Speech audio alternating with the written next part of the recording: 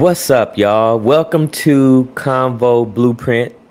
I am your host, Zion, and you can't see me yet. Boom, there I go. So tonight I wanted to show my friend's documentary. This was her grandfather right here. I can make that a little bigger so you can see. This was her grandfather right here, who was the mayor of Bethlehem, Palestine, 1958 to 1962. So my friend Mary and her husband Atiba watched my show last night that I did about Hawaiians not being able to afford living on their own land.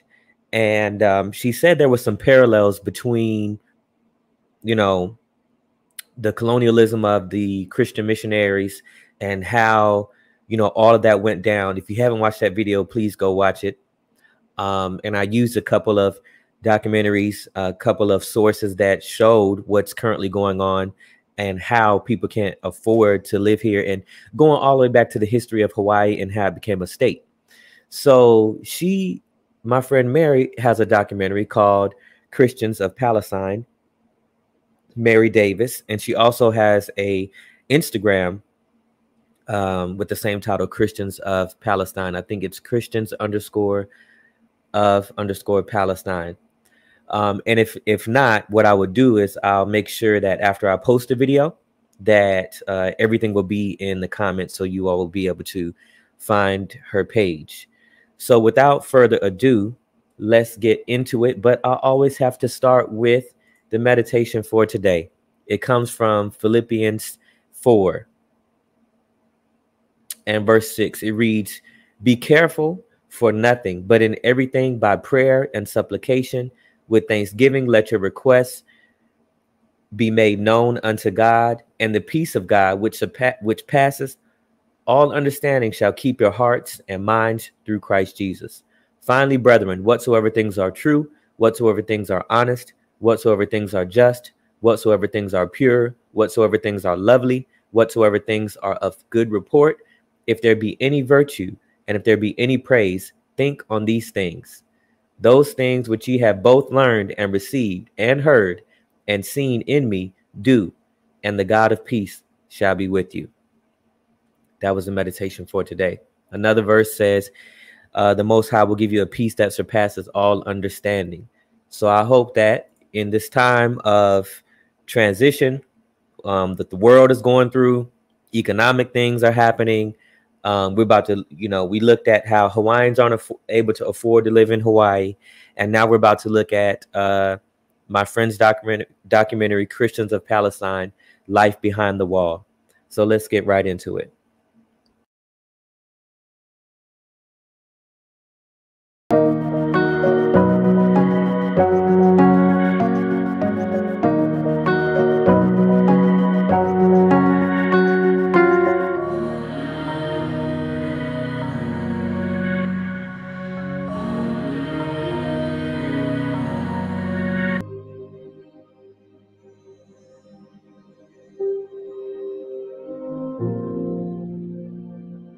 We talk today about Bethlehem, the city of peace that lives no real peace. Because any city that is walled,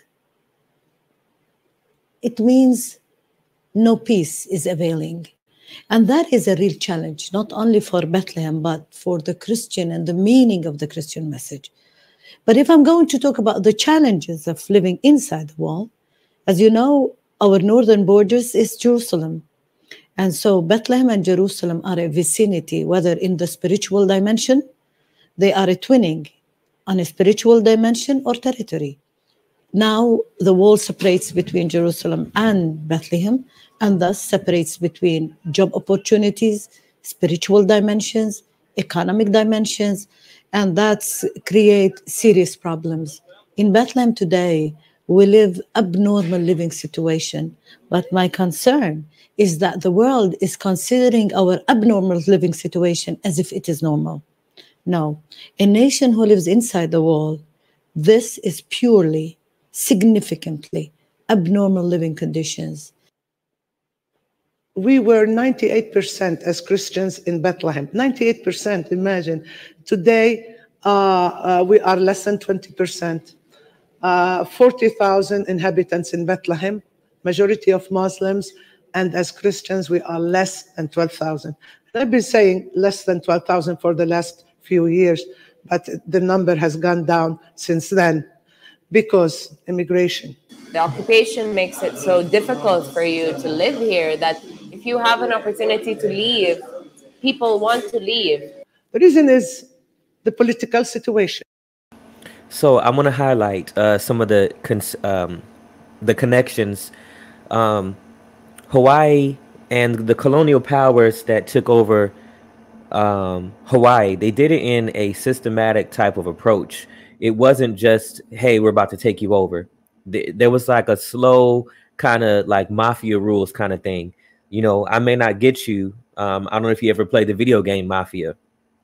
But they may not get you right away, but years down the line, the plans were enacted, you know, like how in the Kingdom of Hawaii, they installed a puppet king who is like, they allowed Hawaii to maintain its freedom per se, but under the guise of having a puppet king that was going to do whatever the few wanted, you know, whatever the United States government wanted and the people who had influence in the United States government could accomplish. So that's what it looks like is happening here. The Christian Palestinians who were, you know, living behind the wall, as this is entitled, a lot of them moved due to the difficulties of the way they're being treated and the living conditions that they're forced to live in.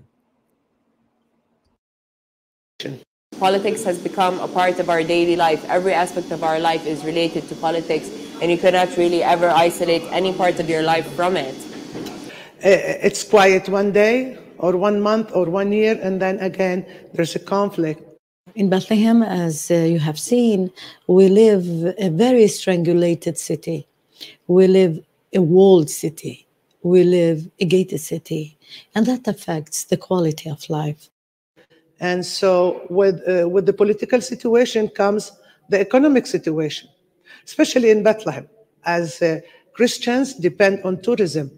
And when there is a political situation, a bad political situation, the tourists don't come. 1 out of 3 young Palestinians, if they have the chance to immigrate, they will do. And this is true for Muslims as well as of Christians because of the situation. And that's the problem, because all of the people that have the opportunity to leave are the only hope of creating more change here. I choose to live here because I believe there is purpose, there is. So that's a key point to bring up.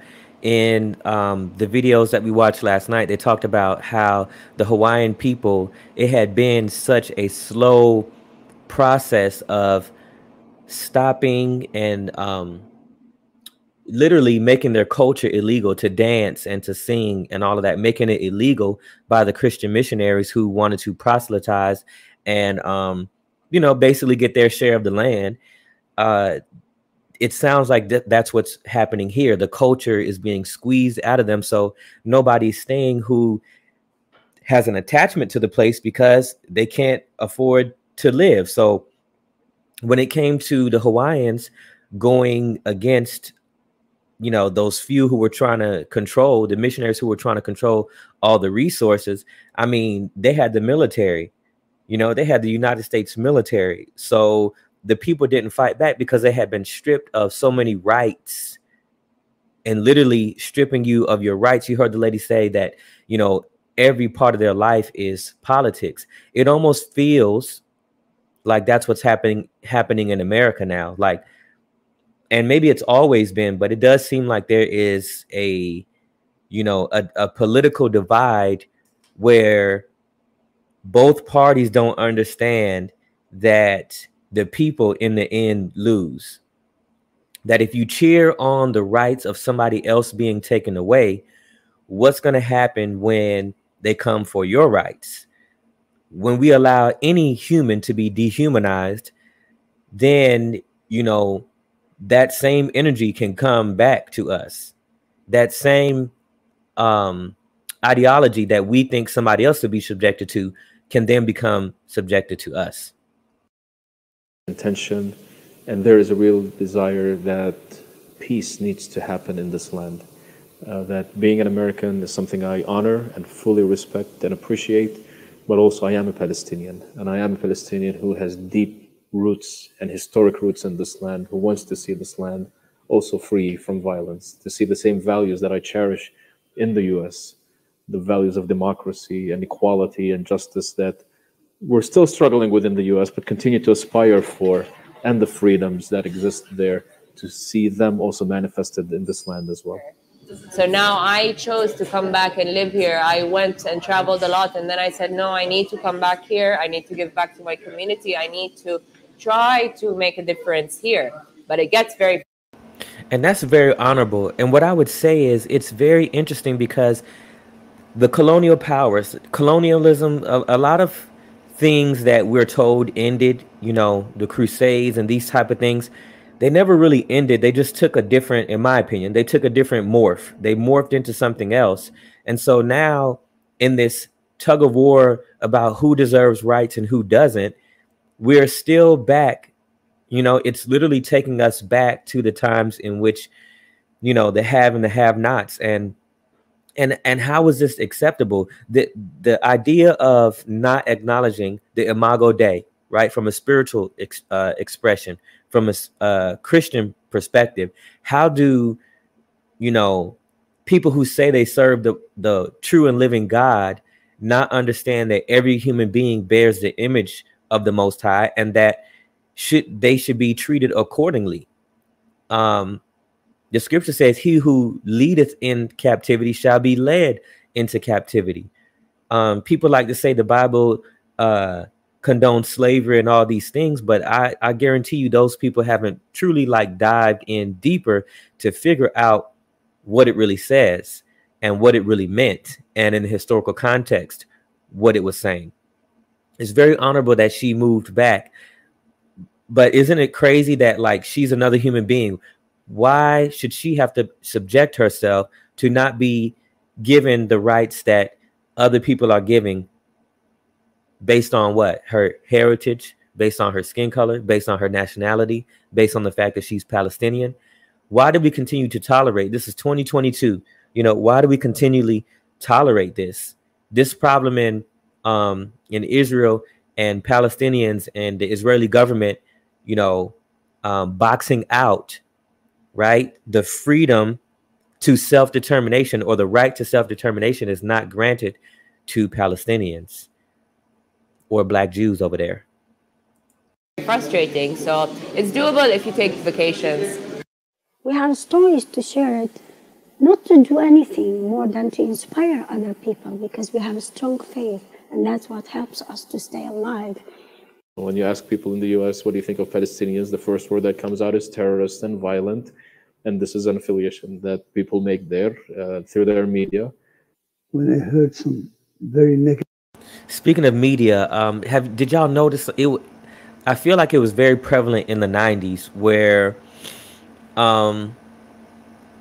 there was always, like in the action movies, there was always like an Arab terrorist. Do y'all remember that theme? Anybody who's around my age, you know, do y'all remember the 90s movies where there was always an Arab terrorist? And I started to see these things even at a young age. I started to see how, you know, media shapes the mind, and how they would show people certain images, so that way, you know, it's sort of like Noam Chomsky said, the media's job is, I believe he said this, the media's job is to design consent for war, like to get people to consent to war. And I feel like a lot of entertainment in Hollywood really did that in the 90s. Let me know what you think in the comments. Negative point of view concerning the Palestinians, I become upset. And when I also hear about negative aspect about America, I also get upset. Okay, I would like things to work out so I can love my country, my Palestine, but at the same time I love my country, my adopted country, the United States. Being an American here does not give me at all any rights or any privilege. I cannot use my US passport, for example, to go to Jerusalem. I cannot use my US passport to fly from Ben Gurion Airport. What they have done, what the Israeli government has done, which actually violates State Department law and international law, is that in my US passport, which is an official government document, I don't even own it, it's an official document, they have put a stamp in it that has my name in Hebrew and my Palestinian ID number. In a sense, they have transformed my US passport to become a ID card that if any soldier stops me with my US passport and sees it, immediately knows that I am a Palestinian as well. Are y'all thinking what I'm thinking? Doesn't that sound very Nazi-esque?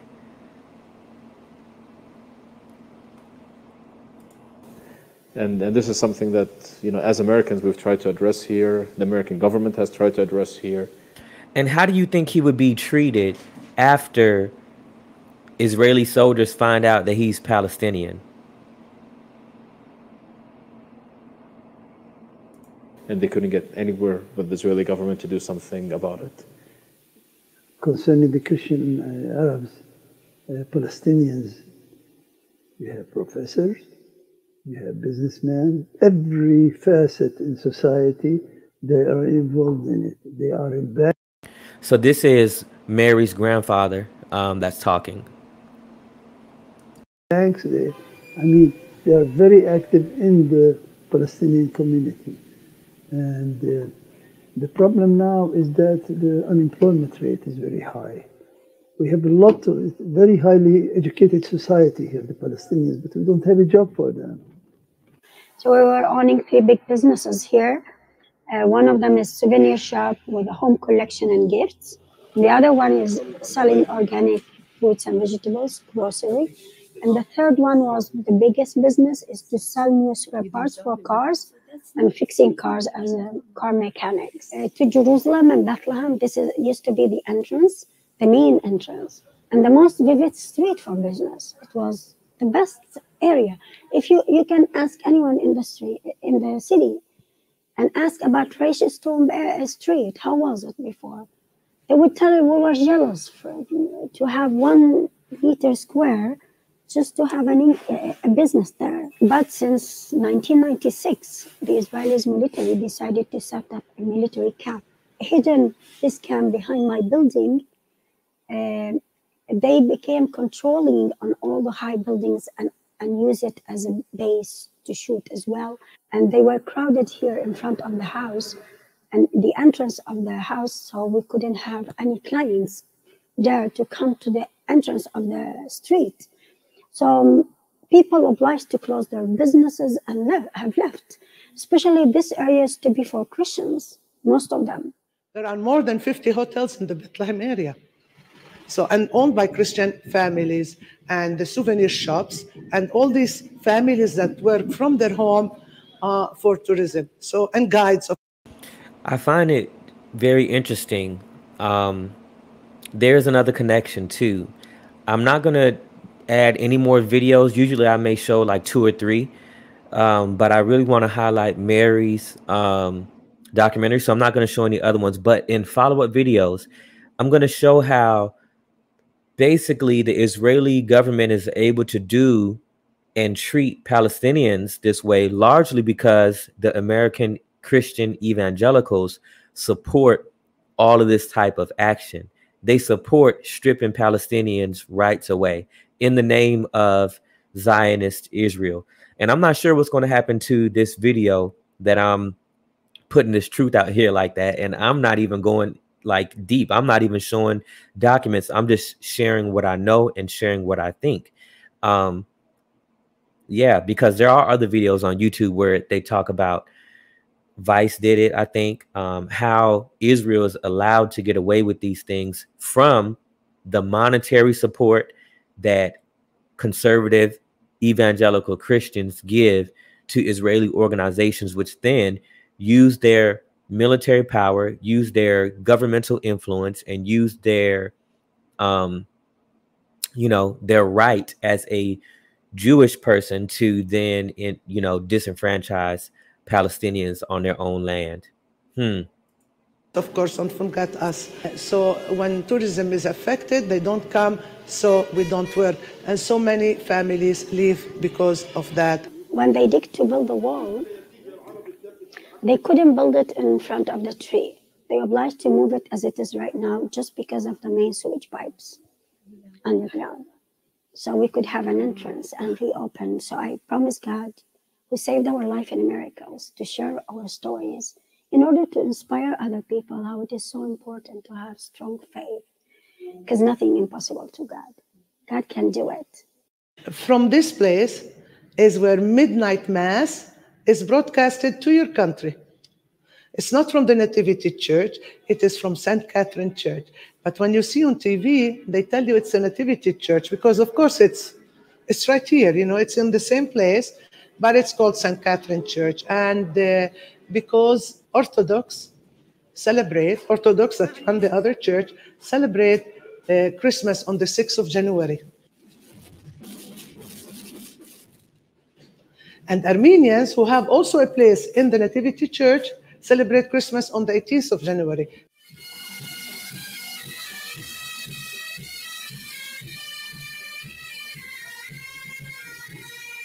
So imagine Bethlehem having 3 times Christmas. It's fun.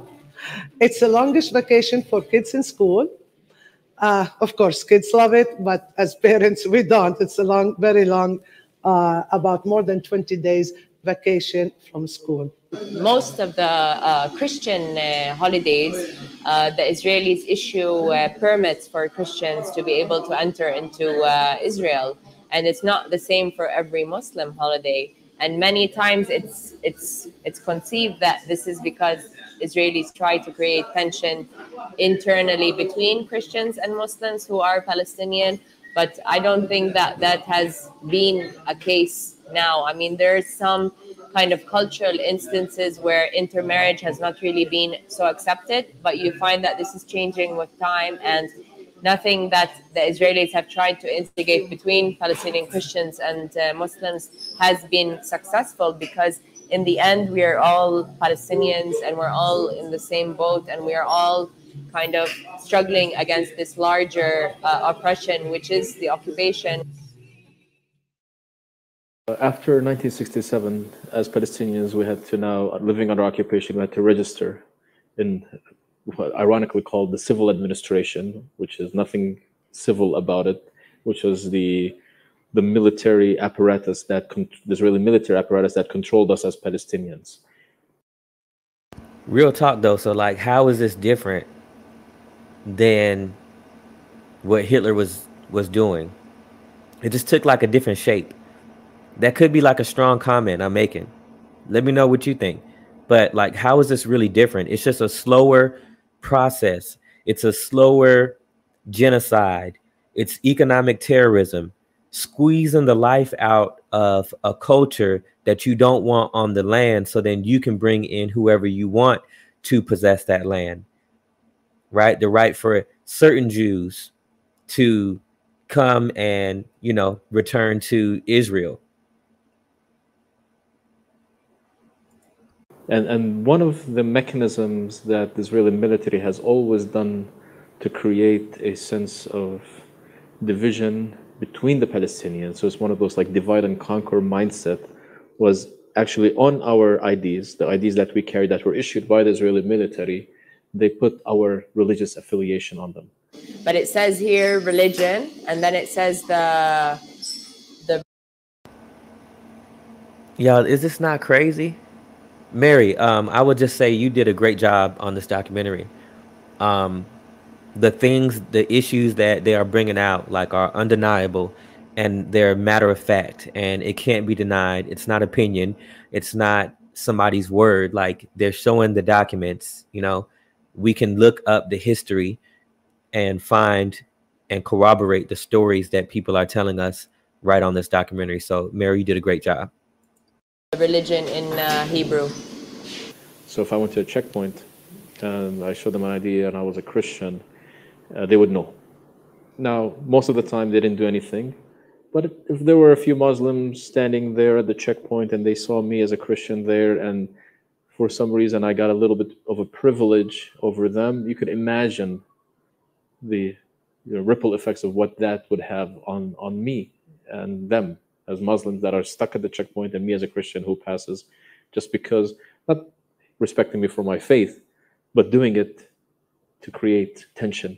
Divide and rule. I mean, this is a Muslim, this is a Christian. Let's this time give the Christian more. The first thing that comes to my mind is a house divided against itself shall fall. A house divided shall fall. Like, allowing these type of things to go on. You know, I'm going to do there's a lot of homelessness. I'm going to do a lot of stuff about a lot of videos on the economy and money and like how humanity has been operating since the money system came on board, since America went away from the gold standard, like the total dehumanization of people, right, because of how they look or their religion, like nothing we do is going to be sustainable as interconnected, interwoven people, a community of humans. Nothing we do is going to be sustainable while these type of things are allowed to go on. I hope everybody knows that. So in America, is it not the same thing? Like what they're talking about is the military, a governmental force creating division or trying to create division between the people. Is that not what we have now? Like in America, it is a representation of our political system where, you know, the politicians are against one another, as they say, but what is really being decided and what is really being done for the people? But the people seem to fall for it every damn time and point to one another in the midst as to blame, you know, one particular party for what is going on, for all of the woes and the social ills. You know, it's the Democrats' fault or it's the Republicans' fault. In this case, it's the Palestinians, right? Or it's the Israeli occupation, which it is. But you get what I'm saying, though? Like if the shoe fits, the shoe fits. The truth is, it is Israeli occupation, just like as in, you know, the history of Hawaii becoming a state. It was, the land was stolen from them. And I covered this in detail because indigenous people largely did not believe in owning land. But that didn't stop the Christian missionaries and the U.S. government from splitting that land up, giving it to the corporations, which, you know, the sugar farmers and etc., chopping it up so that way everybody who they wanted to profit off the land could do so, just as in what we're seeing taking place in the state of Israel. Privileges and stuff like that. And this has always been part of the policy of the Israeli military and occupation, to create divide and conquer and to create tension always between the communities themselves. Sadly, after the Palestinian Authority came and took over that civil part of the, you know, what the Israeli military had, for some reason they automatically maintained the writing of the religion on the ID cards. Now, of course, it doesn't affect us at all. Another connection. The best way to dehumanize and to continue to dehumanize someone is to get the people who look like the people you're trying to dehumanize to join in on the dehumanization of those people. You know, like get the people to commit genocide on themselves, right? By using people who look like them. The same thing happened with Hawaii becoming a state. The U.S. government and those few, I don't even know what to call them, the people who ended up owning the corporations, who came over here as Christian missionaries, right? They installed a puppet king. So the king was Hawaiian, but yet did not represent the people. Does that make sense? So Palestinians took over, but yet keep doing the same thing because, in my opinion, I don't know, but just from looking at what he's saying in this documentary, like there are always Judases. How about I say that? There's always a Judas. And the Judas is the people who participate in the dehumanization of the oppressed. As Palestinians, because there is no tension and there is no conflict between Palestinian Christians and Muslims. And then we're very happy to say that recently the Palestinian Authority decided to take that out. Because the only people that actually... Very good. I'm glad they did that. ...look at IDs are still soldiers at checkpoint. You know, I don't need to show my ID here. If I get stopped, I show my driver's license. My ID is mostly used to cross borders. And so for the Palestinian Authority to wake up and to say, we're going to stop the discrimination at the borders where soldiers begin to prefer one over the other because of their religion. And so I think this was a good move that happened, where now when we go to checkpoints, I show them my ID. Of course, if they look into the computer, they could still find out what my religious affiliation is, but it's not immediately just by showing them my ID, that they could tell I'm a Christian and a Muslim, and they could use that to bring division between us. In 2002, there were a curfew and siege in the whole city, in the Bethlehem city. When I was a junior in high school, there was the major Israeli incursion in Ramallah, and we were under curfew in our homes for about 3 months or so. We couldn't go to school, and the first 2 weeks, there was no lifting of the curfew. They caged us at home, starving 40 days with the area here. And without even, we couldn't bring medicines for the old sick mother.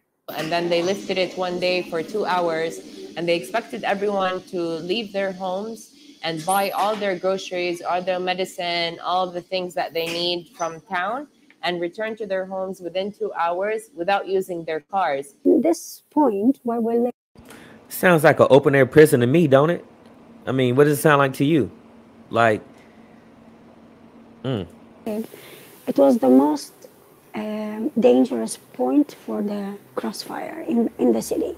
And we were walking through tanks, and the tanks are occupied by 17-year-old Israeli soldiers who are whistling and flirting with you and talking to you like, hey, what's up, and you're like, are you serious? You're in my country, occupying my city, and you're trying to make nice talk with me? Like, get away from me. But you can't really say anything because they're standing in a tank.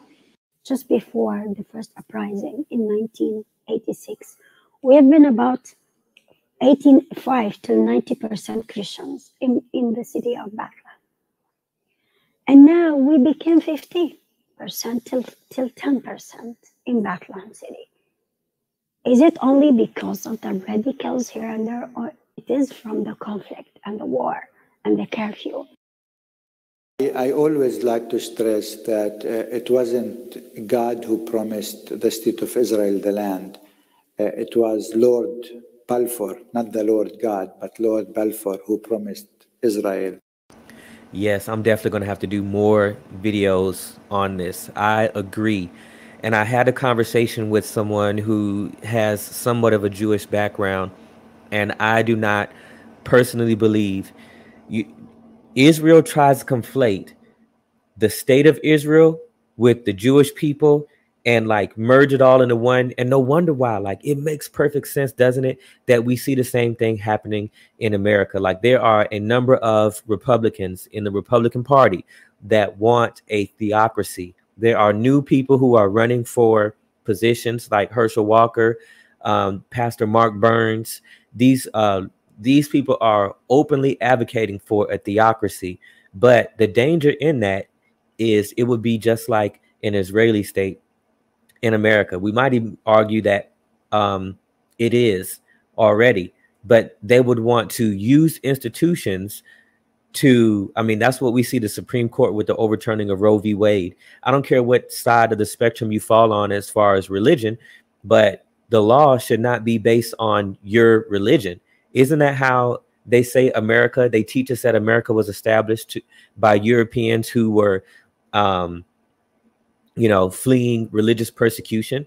So if that's the case, and all these people and the Republican Party honor the Constitution and all this stuff, why would they then be for the Supreme Court taking away rights? But if this was guns, though, we got to keep the Second Amendment, right?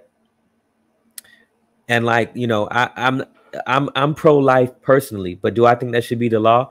No. Like, no. The law should be pro-choice.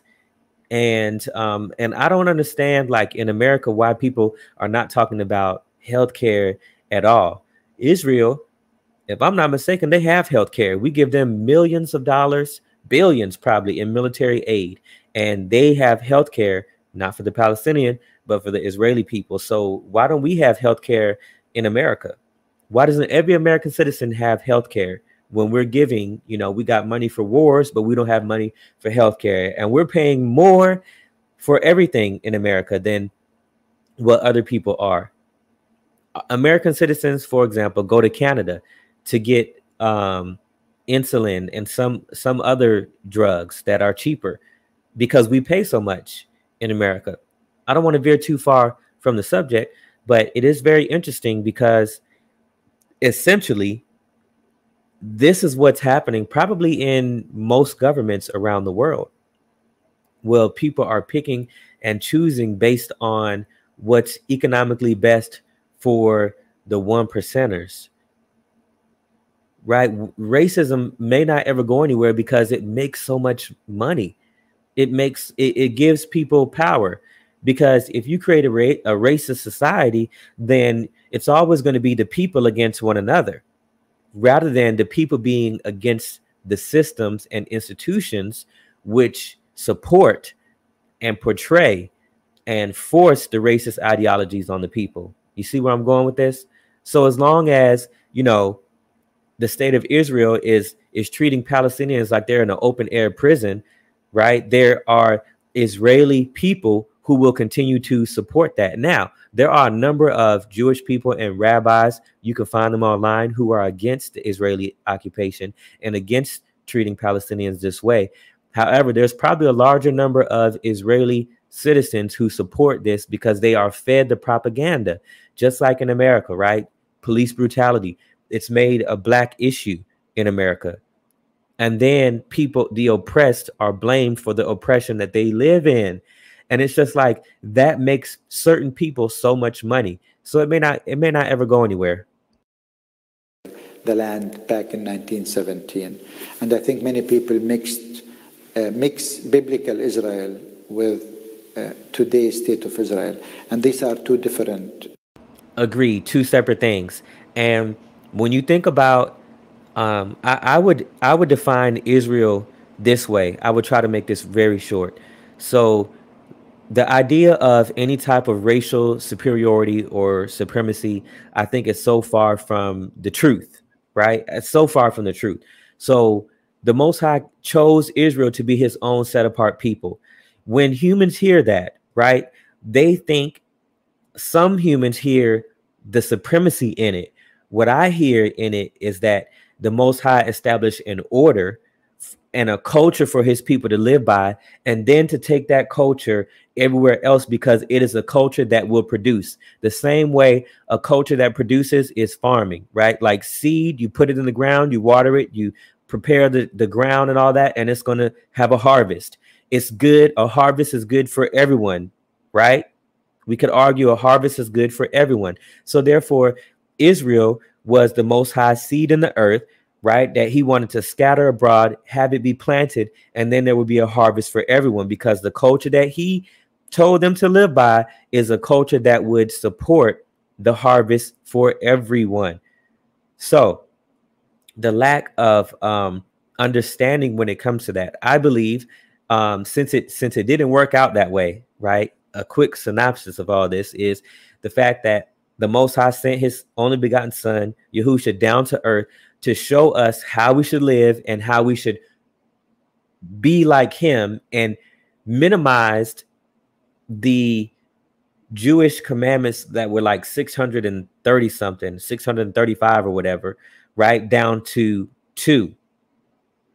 And the Most High came to fulfill the law, because when Yahusha came to fulfill the law, and he was sent by the Most High, because anytime the law was broken, the only thing that could, be done at that point is death, right? The sacrificing of the animals, these type of things, and people being stoned and put to death and all of that. Yahusha came and fulfilled the law, right? He said, they were asking Yahusha, what's the most important commandment? And he said, to love the Lord your God with all your heart, soul, and mind, and to love your neighbor as yourself. He said the second is like unto the first, to love your neighbor as yourself, right? So in Judaism, in Christianity, like, how is that not the main thing? But yet we see that there are different branches of Judaism. There's Messianic Jews who believe Yahusha is the Messiah. There's Christians who follow the Bible and believe the Bible. And then there are conservative evangelical Christians, or, right, there's these different branches who pick and choose who's worthy and who's not worthy. And that's a real problem. That's a real problem. categories that one should not actually connect. The Israelis wanted to be a Jewish state, and the Palestinians said they will never recognize Israel as a Jewish state. Why? Because they have already recognized Israel in 1993, the Oslo Accord, you know. My people are hoping that this agreement, which we are signing today, marks the beginning of the end of a chapter of pain and suffering which has lasted throughout this century. My people are hoping that this agreement, which we are signing today, will usher in an age of peace, coexistence, and equal rights. But Israel insists on a Jewish state, and the Arabs who live within Israel are also against the idea of making it a Jewish state. They want it to be a democratic state, Israeli democratic state for all its citizens, okay? Imagine that you have a pizza pie, and the pizza pie is divided into 10 slices. And there are two people fighting over this pizza pie, and both people claim that the whole pizza pie is theirs. And both people have legitimate arguments to say that this whole thing is ours. But because of the fighting, for so many years, they decide to divide the pizza pie between them. Now, one group is actually stronger than the other. And they say, well, because we're the stronger, we're going to take 8 slices, and we're going to give the other group 2 slices. This is what the Oslo peace process was about. The people who get the 2 slices, or who were promised the 2 slices, are so weak and so hungry that they say, I'll take the 2 slices. Just, you could take the 8. I recognize your right to the 8. Just give me the 2 slices, and I'm fine.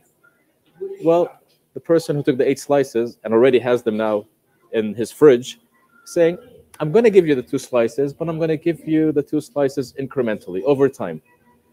Fine. Give me the 2 slices over time. Just give me the 2 slices. The challenge we have, and this is what the settlements issue is that as the person was giving us the 2 slices, they were nibbling off from the 2 slices themselves and eating them up. So we're now in... And that is the very interesting part, right? And how, you know, how the settlement, I mean, even America says the Israeli settlements are illegal. President Obama did. And it's just like the land, you know, there's, I'm going to have to do another video on this. There's basically people can, if an Israeli Jewish person who's Jewish by the government standard, if you are Palestinian, they can come and claim your home with no reference, with no documents. They can go get a court document and basically come and live in your house and either kick you out or be a squatter in your home. And the way that is insane to me, you know, and I cannot imagine looking at my house through a fence, but not being able to go to it because the military decided that I can't come through the gate. You know, maybe I got hurt while I was out, you know, working with the olive trees or something. And so I didn't make it back in time to come through the gate by 5 o'clock that day. Let's say that was the time, you know, and now I can't get to my house because I didn't make the time that the military said I was supposed to make. Once again, like, it's an open air prison. And that's the real issue also. So not only did they, you know, incrementally give the 2 slices, but then renege on the deal and expand into settlements, it's like there's a continual oppression while doing all of these things as well. Mizan Valley, and it's actually known as the last green area within the governorate of Bethlehem that hosts around 200,000 people. Mizan Valley also hosts the last winery and the last seminary for Christians in the city. And upon the Israeli plan to build the separation wall, the segregation wall, actually, this area is completely designated to be disconnected from the Palestinian side, or let's say from the community that it serves, from Bethlehem community. and it's upon the root of the wall, it will be separated to the western side of the wall. That means that we will not have access again to it as a green area, which is again the last green area in Bethlehem. And from a psychological perspective, that's very much needed if you want to maintain a healthy community, or if you want to even grow a healthy community. People, if they lose their attachment or connection to nature, they lose their humanity somehow. And this is the challenge with the settlements. It's not just a fact that there are buildings that are present. It is the idea and the concept of confiscating land, taking over land, building networks of road that only connects the settlements to each other, which only means Israeli Jews can travel on them. We as Palestinians cannot. Taking the resources of this land and presenting a continuous presence of hegemony and power over those who are not part of that group of people. Exactly what I was talking about. So ensuring that, like, it's kind of like the first example that came to my head right now was like the George Floyd thing, the George Floyd murder, where, you know, Derek Chauvin continued to drive his knee in the neck of George Floyd for over damn near 10 minutes. He was already on the ground. He was already subdued, right? The Palestinian people already don't, you know, have to live in these oppressive conditions, but you just keep making it worse by increasing the settlements. And like, could you imagine, right, not being able to, you constantly being boxed out of society? It's kind of like, you know, being non-white in America. You know, the amount of discrimination. I think science has come out and talked about how, you know, heart disease is one of the biggest killers for African-American males next to police. Just saying. And I think they have connected the fact that, you know, when people go through traumatic experiences like this, to live in a constant state of oppression, or to live in fear of your life all of the time, it ages you. And those stresses, like, you can't shake those. You know, if you're Black in America, when you see the police lights, you know, behind you, you don't know if you're going to make it out that day based on the day that the police officer is having. This is just the reality. For a Palestinian, they don't know when, you know, their religion was on the passport, right? You get the wrong Israeli soldier, and that could be your last day. It's the same way that, you know, Palestinians are being treated in Israel, technically parts of their land. You know what I'm saying? I think it's the same disrespect that Native Hawaiians can't afford to live here, but yet Mark Zuckerberg, just saying, can, you know, can sue the Hawaiian people so he can buy the land. You know, where very wealthy people can buy hundreds, thousands of acres of land, and the Native Hawaiians can't afford to live here. They can't even afford a 2-bedroom apartment because jobs here are not paying enough. Is this not insane? This is what the settlements is in its core. It is an expression of the discrimination that we as Palestinians continue to face from the overall occupation itself, but it is the most present in our face expression of this occupation. The settlers came from all over the world. Now, this is the interesting part, right? So when you think about critical race theory, so in American politics, the Republicans made critical race theory this huge thing, tried to reframe it, make it into something else that it's not, for their purposes. Critical race theory would actually study, you know, how the Israeli government is using the court system to continue to oppress Palestinians. Critical race theory does not focus on groups of people, as in the group being the oppressor, but the ideology of the oppressor and how the oppressor uses governmental institutions. So at the government level, how are these, if the government wasn't for it, this wouldn't be able to happen. If people in the government weren't for this, they would not be able to use the court system to then steal land, steal homes, and utilize the military and law enforcement to infringe upon the Palestinian people the same way it is in America for non-whites. If you were living in your home in, I don't know, Estonia or Russia or whatever, and someone says to you, why don't you come to this area, to Israel, and you can get a home, you can get startup money, you can get a job, you can have your kids put in school for free, you know, of course they're going to say yes. All the settlements around Bethlehem are almost... And let me say something too, because I don't want to make this like, you know, bash white people thing or make it seem like white people don't experience discrimination too.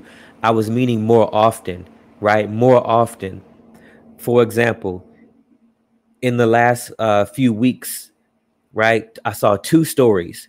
One story where a guy was in prison and he basically served like 60 years. And I don't know if y'all have seen it.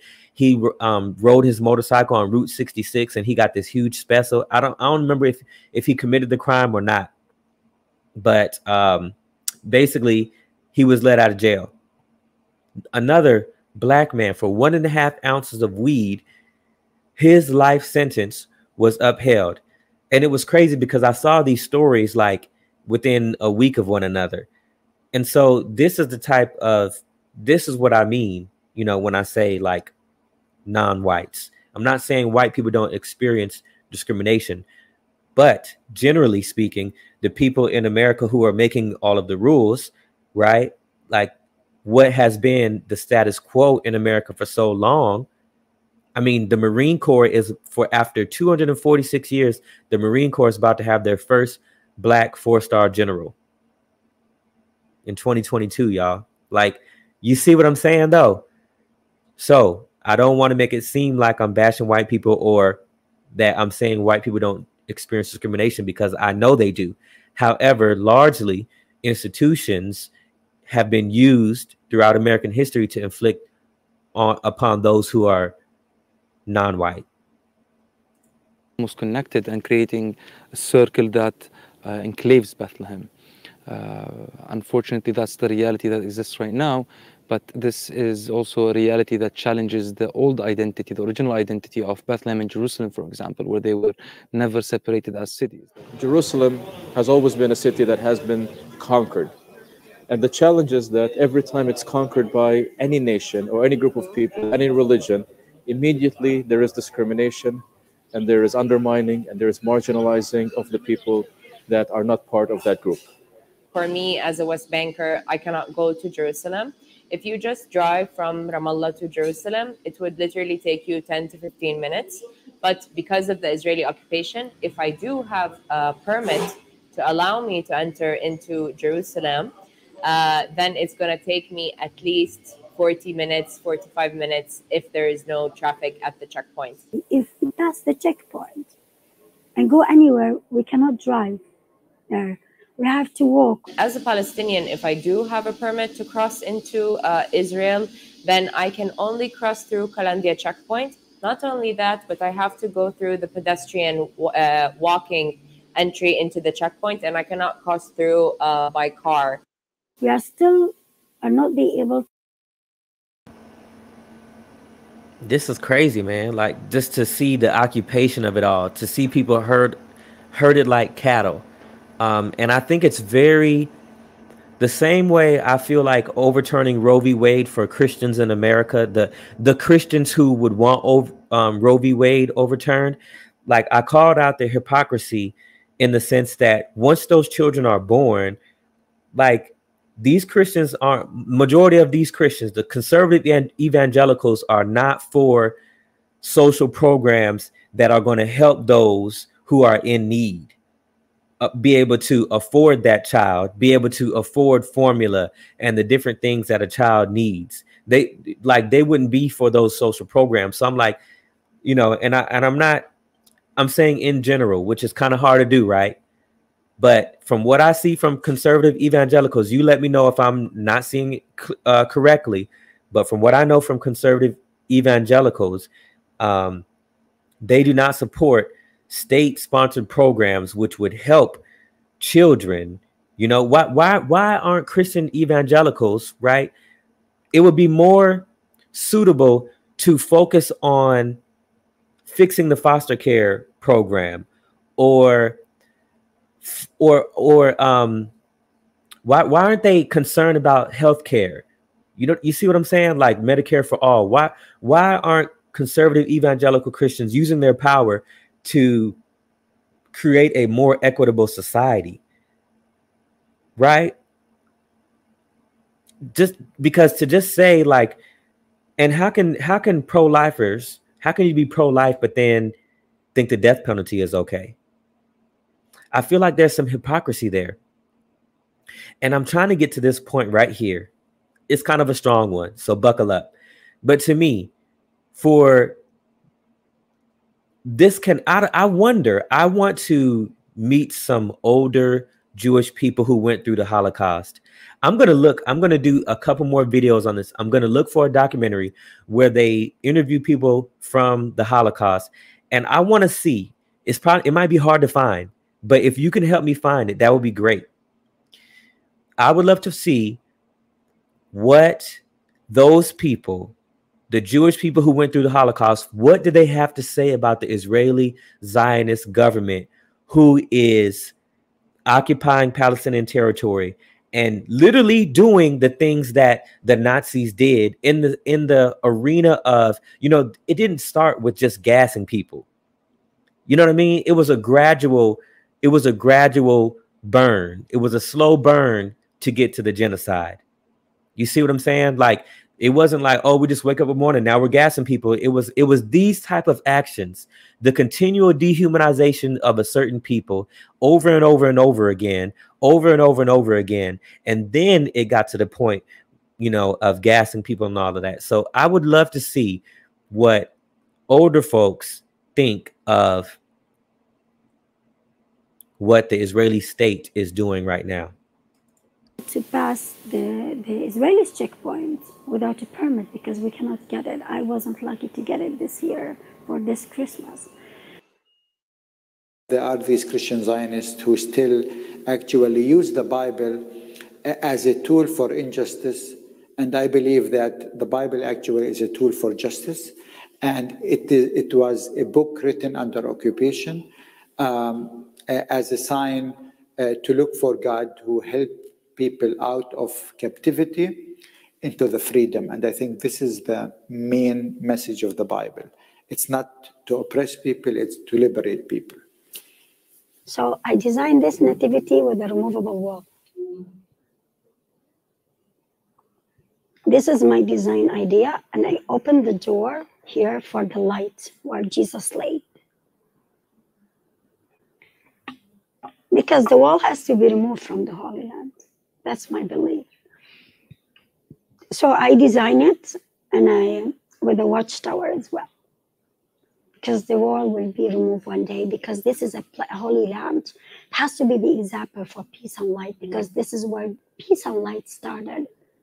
I would like to see my grandchildren, and I like to see everybody's grandchildren to live in a peaceful setting.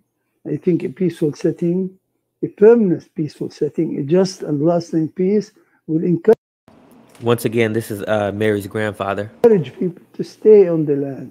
So for the Jews to control Jerusalem automatically means denying of rights for the Christians and the Muslims, even for the best of intentions for that. And if the Muslims do the same thing will happen. And so Jerusalem needs to be a respected city, a holy city for the three religions, and needs to be honored in that. And the three religions need to play an equal role in determining the presence and the future of that city. Palestinians need to get the recognition of pain. So this is even an example right before us how a theocracy doesn't work, because even if these weren't different religions, right? Like even in Islam, you have the Sunnis and the Shiites, right? Like, I'm not sure if that's just a different culture or if it's just a different belief. See, I got some reading to do on that.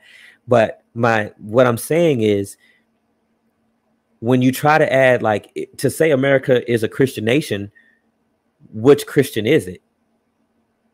Is it conservative evangelical Christian? Probably. Or is it progressive Christianity? Or is it, you see what I mean? This is the problem when you try to use faith as, how about I say this? I got the perfect summary of what I was just thinking. The Most High reminds me all the time that when he sent his son Yahusha down to earth, Yahusha was not trying to overthrow the Roman government. And Israelis need to get assurance of security, and that can only happen if both sides come to mature over the national identities and religious identities they have, and see that actually they can coexist as identities together and they don't need to conflict, because this was the reality to some extent before 1948. And therefore, that time when we have people who are together in oneness, at that point we can have peace, basically. In the mere end, I would say this too. One of the reasons why I believe that I have found the truth is I feel that the way I live my life and my faith is the truth because I'm motivated to love, not judge, right? We all judge. We all judge right from wrong and what we would do. So yes, that human aspect, but I would add a different tone to it as well.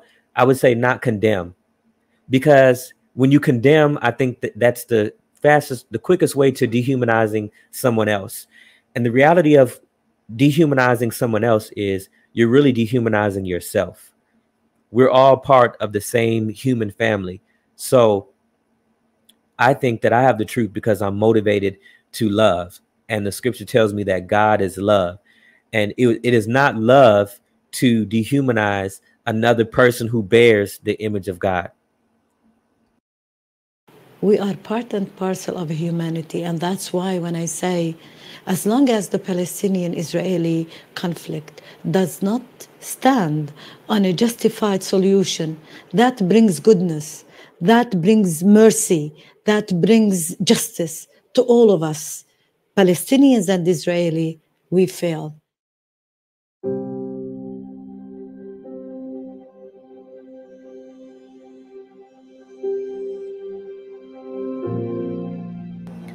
So Mary was the executive producer. My friend Mary, you did an amazing job with that. If you joined the stream, thank you for watching. And I just want to say thank you for liking and subscribing and sharing. And also, if there's something, if you ever want to come on the show with me and have a conversation about something, hit me up in the comments. If there's any type of show that you would like me to do, hit me up in the comments. In the about section of my YouTube channel, there's all the links there. If you're on Twitch, I also have all the links there. And I guess I will catch you in the next video. I'm definitely going to do some more about what's going on with the Israeli state and Palestine. It's, you know, and the Palestinian people. It's very unfortunate that these kinds of things are still happening in our world in 2022, and we're not doing much about it.